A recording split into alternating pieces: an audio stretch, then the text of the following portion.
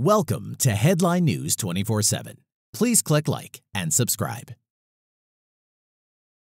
Busted Bernie caught reportedly flying to debate in Ritzy first-class seat.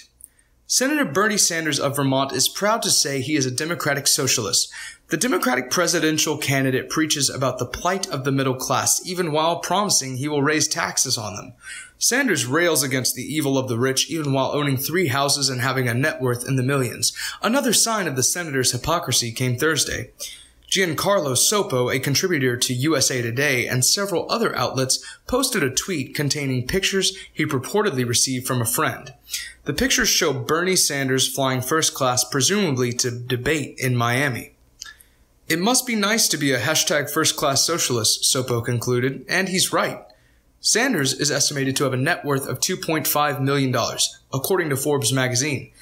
He attributes that wealth to his best-selling book, I hope you caught the irony there. Sanders, a critic of capitalism and the free market, is more than willing to benefit from it personally.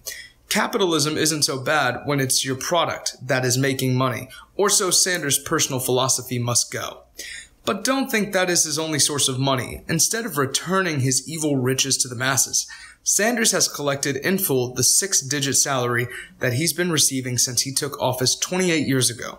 And while he may claim to be a candidate of the average Joe, I don't know how many average Joes who own 3 homes like Sanders does. In fact, months after ending his 2016 presidential campaign, in which he blasted the corruption of the rich, Sanders paid cash for a $575,000 summer Vermont home. You know, like an average Joe.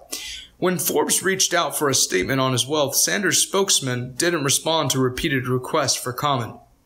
Don't get me wrong, I would love to own 3 homes and have a pension to pay me over $70,000 for the rest of my life and write $1 million producing bestseller. But I believe people should benefit from the fruit of their labor. I applaud Bernie for writing a product people, some people, not me, want to read. That's how the market should work. But it's hypocritical for Sanders to greatly benefit from the market, live as a rich man, and then preach against the evils of the same market from which he profited. So when you see him sitting there in first class, know that he is choosing to enjoy the wealth that he demonizing from the debate stage. He campaigns on class warfare and fuels resentment toward the rich while choosing to fly in the front of the plane from one of his 3 homes. As a side note, Sopo's friend noticed something strange about the next seat to Bernie. It gets better. According to my friend, while Bernie flew in first class to Miami, he had his wife go back and coach. The first photo confirms she flew with him that day, and if you look closely, the seat next to him is empty. Although his wife was with him at the airport, she didn't join him in first class. Maybe Sanders needed the extra legroom.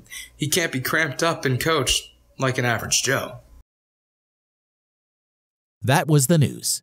We thought you might be interested in knowing about this. Please click like and subscribe.